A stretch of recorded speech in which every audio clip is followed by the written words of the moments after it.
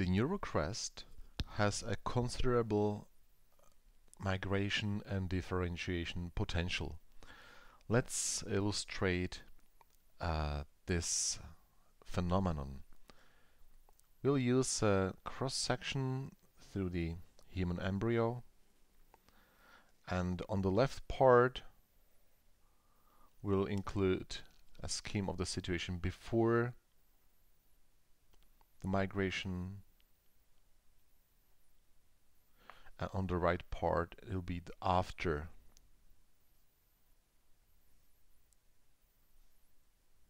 migration.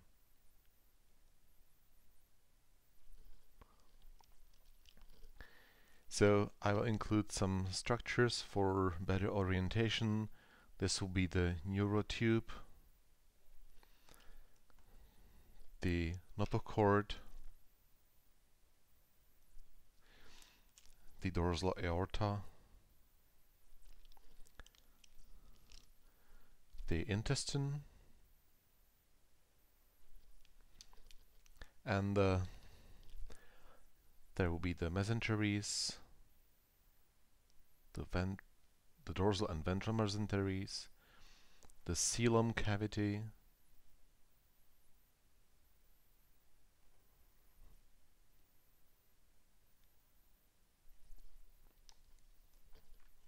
and here I will also need the dorsal roots of spinal nerves, the sensory dorsal ganglia, the spinal ganglia, and here the ventral root, the spinal nerve, and the sympathetic ganglion of the sympathetic trunk. So before migration we got this spinal crest, the cells of which are undergoing a process of epithelial-mesenchymal transition. So first epithelial cells with lots of cell-to-cell junctions, with adhesion to the basal lamina and no intercellular space, are being transformed to more and more connective tissue-like cells, and they become spindle-shaped, oval-shaped, and they will increase their migration potential.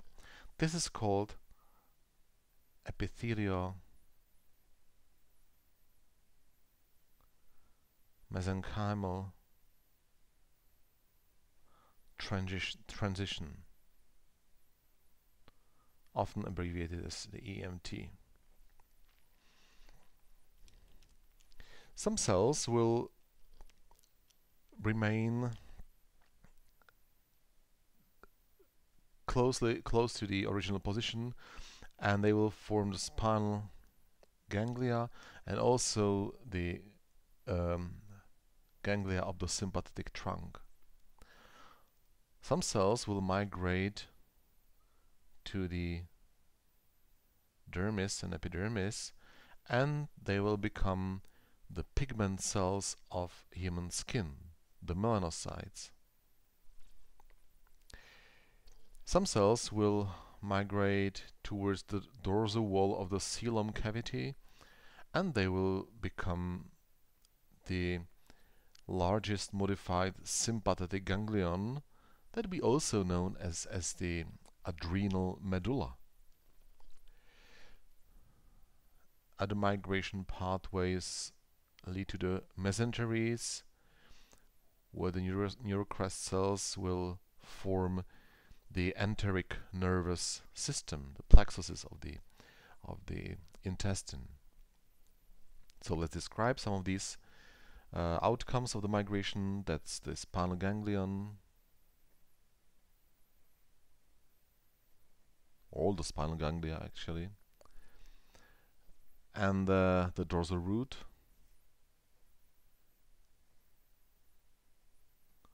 of the spinal cord,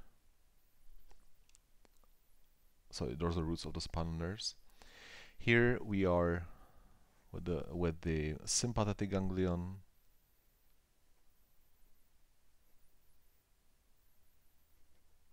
of the sympathetic trunk,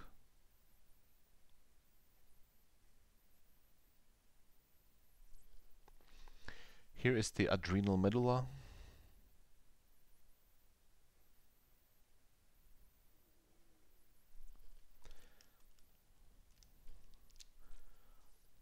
not the adrenal cortex. Yeah, the adrenal cortex, I will use a green color for that, is actually derived from the mesoderma of the coelom.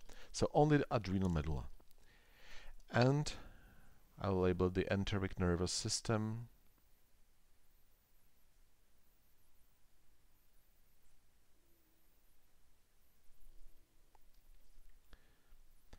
and I will label also the pigment cells, the melanocytes,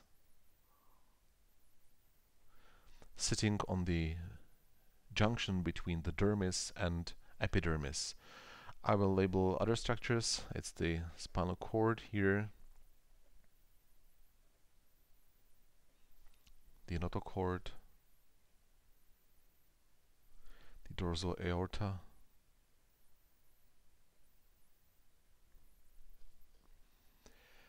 this is the intestine,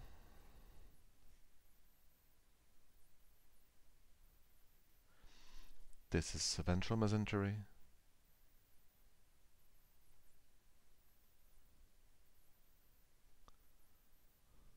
dorsal mesentery,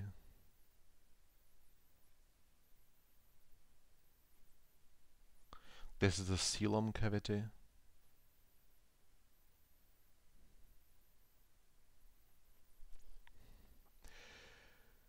but these are not all the structures that are derived from the neural crest, right? More structure should be added, like